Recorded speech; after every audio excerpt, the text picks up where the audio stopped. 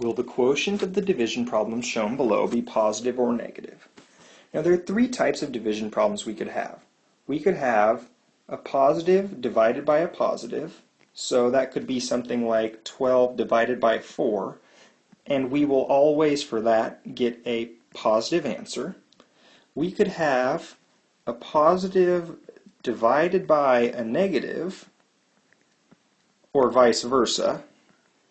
So that could be something like one positive and one negative number could be like negative 15 divided by 3, and our answer there would be negative.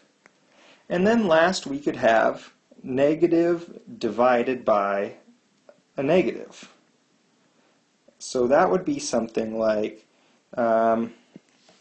negative 6 divided by negative 2, and the answer for that will be positive. So let's look at what we have here. We have 11, which is a positive, and negative 99, which is a negative. One positive and one negative leads us to a negative answer. Negative is correct in this case.